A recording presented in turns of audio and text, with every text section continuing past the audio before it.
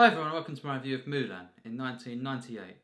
This is the 36th Disney animated feature film and it's directed by Tony Bancroft and Barry Cook. Now, 1998, this is one of the last of the Renaissance period, and yes, Mulan.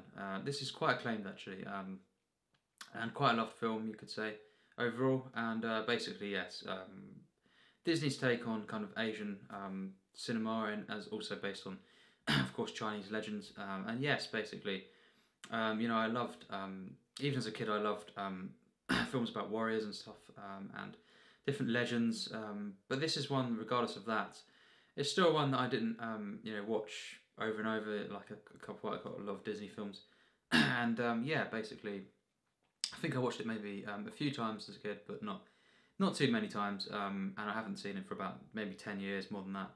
So yes, I didn't really, know what to expect too much, but it is a loved film really, and on rankings, it's fairly high on Disney Renaissance film, rankings, and yes, yeah, basically, I watched it tonight, and it was on Sky, and yeah, I think it's a good film, for me. It does have a lot of flaws, and definitely not one of the stronger ones of the Renaissance period. I think it's actually probably one of the worst. But it is, for me, better than The Little Mermaid, which I watched yesterday, and I thought it was very, very average overall. And yeah, this is definitely much better than that. The character of Mulan is better than Ariel, but not massively better. She is still quite a bland Disney character protagonist, all things considered, and Li Shan is a really good character, I think, in this film. And yes, basically, a couple of other characters like Mushu, voiced by Eddie Murphy. Yes, before Shrek, he actually did another animated voice, and it was Mushu the dragon, the small dragon. And basically, yes, the story is that Mulan, young woman, and she has a father who is basically drafted into this war, and yeah, against the Huns, and basically because he has to go, she pretends to be a man, warrior, and basically trains, comes into the army and trains, and then eventually there's a battle near the end, and then there's the kind of final showdown. Basically, finds in herself and kind of standing up to the enemies, and kind of basically, yeah, it's a kind of adventure film. It's an action film, and really amazing set pieces. I would say action set pieces, and yes, it's kind of taps into Asian culture in quite a few ways. But I will say, in that sense, it doesn't do a great job for me. I've seen, and I know quite a lot about Asian culture, and I have seen, a lot of Asian films, classic and kind of modern and animated, Japanese films and stuff. And yeah, I think it doesn't do a great job, in capturing the culture really. That would be one of my flaws. And really, to sum it up, and that's not to offend this film and kind of bash on it, but it is basically a, if I look at it one way, it is like a very, very watered down and basic version of Studio Ghibli films. Really, all the ones I've seen. Yeah, and it's nowhere near as good as any of them. It does have quite a lot of flaws, and it's merely a good film, and it's not. I don't think it's anything special, but it is. It's a fine film. I did enjoy it quite a lot in the, after the first 20 minutes, which for me are good, very, very close to being average. Just not a great introduction to the character of Mulan, and just the kind of whole bit of the palace and everything. Yeah. Again, not a great start to a Disney film, and The Little Mermaid kind of suffered, but that was really half of the first half of the film, and the second half of the film was a lot better in that, but the highs of this are much higher than basically The Little Mermaid, and the lows are not as low, so it is a lot better. And it does actually have a narrative that I do care for. I think the highlights of the film really are the training camp. It actually combines the comedy of the film, that where it all kind of works actually, with all these side characters that are kind of bumbling characters at times, with this kind of kind of epic montage and everything, and yeah, just I think that's actually some of the best parts, and then amazing battle that follows soon after that. You know, the very, very famous set piece where all the horses are kind of, riding the horses down the mountain, and there's kind of in the snow, and there's the avalanche that kind of happens as well. That set piece is amazing. But that's about it, really.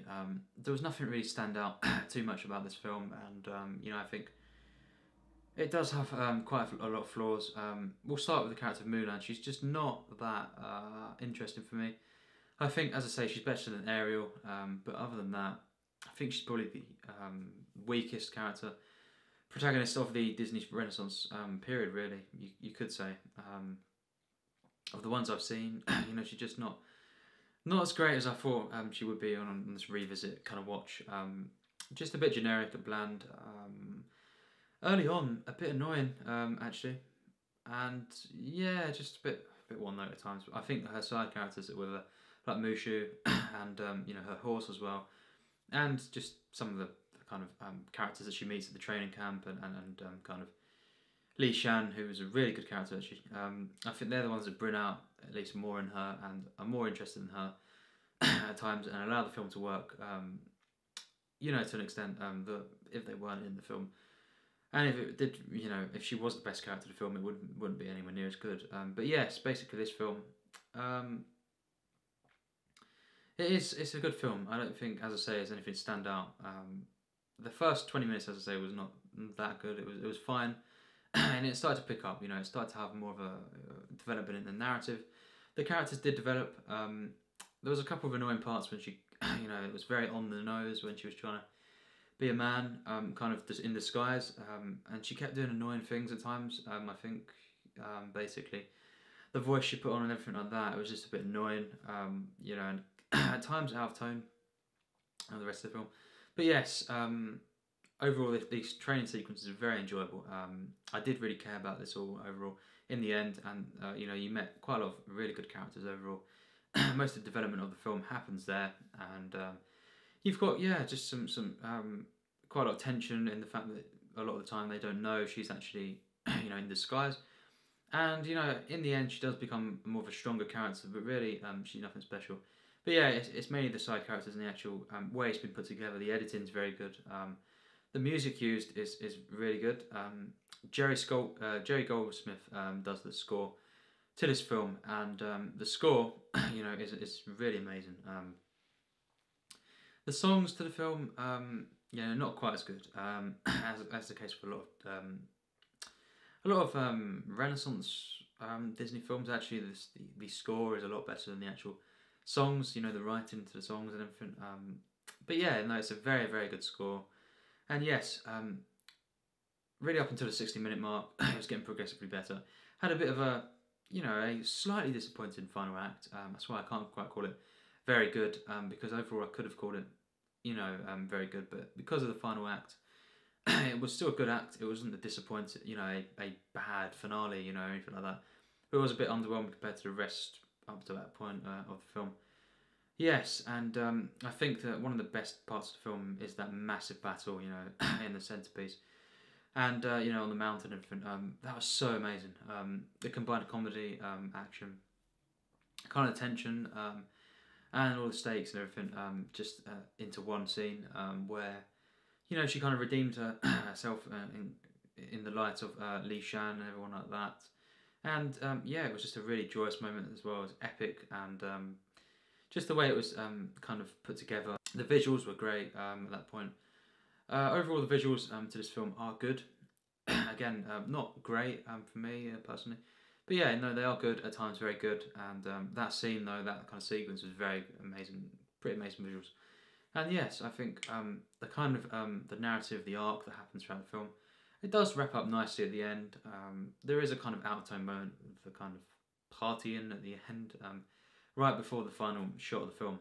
And in the final shot isn't great. It's kind of a cut-off ending, and I think though the tone of this film is, after the 20-minute mark, it is quite consistent.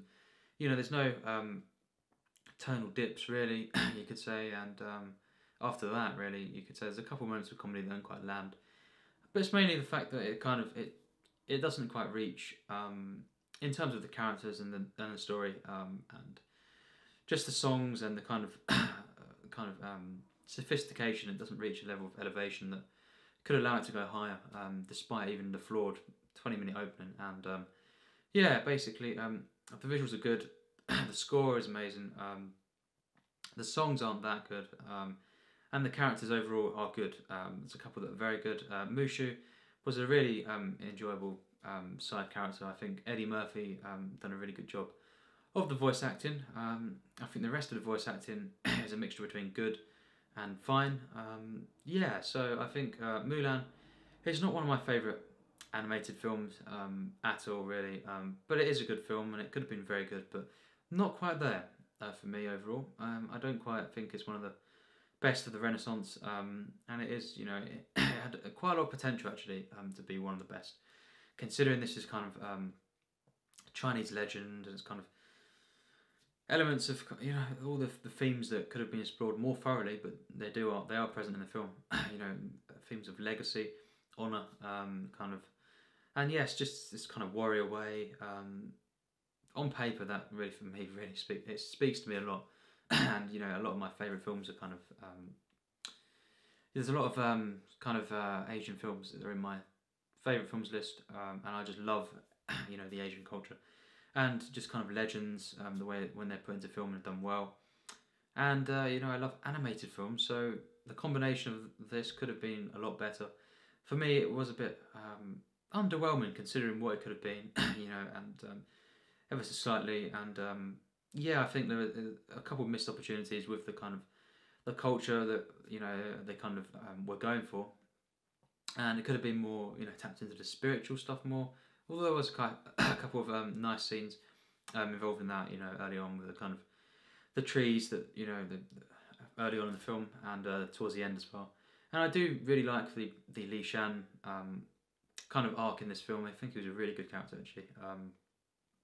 And it's a shame, you know, about Mulan herself, but she was fine in the end. She got better and better really throughout the film, but really, she's just a fine protagonist, and overall, especially early on, a bit bland for me. But yes, I think all things considered, you know, taking into account the visuals, which were good for the most part, the characters, you know, mainly the side characters, the whole narrative of the film, the kind of just the way it's been put together, and yeah, kind of does have quite a lot of flaws. I'd have to give it a 79%. That's a very, very high, good score from me. And as I say, it could have been into that 80 mark or a bit more if it, you know, it kind of come together a bit better in the final act. You know, I think up until that point, you know, in the kind of middle of the film, and really after the 20-minute mark, it was getting better and better, and it was very good actually at that point. And you know, this slightly came down at that ending, kind of 10-15 minutes. And you know, it didn't quite reach the heights that it had with that amazing battle just before that. But yes, I think a modest effort really from Disney here. I think it's a good film. I think you know, it's got a lot of flaws, as I've said, and a couple of missed opportunities. As I say, you know, considering what this film could have been, it could have been this amazing, epic animated film that really took a lot more things seriously, and tapped into the spiritual side of a lot of most Asian films that I've seen. Asian cinema really, you know, at its best, some of the best at basically portraying the spiritual side of life, and just yeah, epics films as well. So kind of all things considered, it does have a couple of missed opportunities there, and I think the character, the main protagonist, you know, and actually the villain, you know, are a bit of a letdown overall. But it's made up for it at times as well from the side characters. The visuals are fine, you know, they're good. It's got some really quite overwhelming kind of set pieces and stuff, but nothing too wowing in terms of the visuals. And yeah, the editing makes up for it though. So yeah, overall, as I've said, you know, I've said my flaws. I've said the things I like, and I said the couple of things I really do like about the film, which is the battle sequence and the training camp. Really, that has a lot of comedy that really works, and it kind of has the character development and the warmth that, you know, I think was really at its best in the film here. So really overall, I think a good film. Nothing more, but you know, it's not it is a solid effort, you know, within this time. Probably one of the worst for me of the Renaissance. You know, again, not as good as say Hunchback of Notre Dame and kind of Hercules, and certainly not the best of the Renaissance, which I'll get to at some point.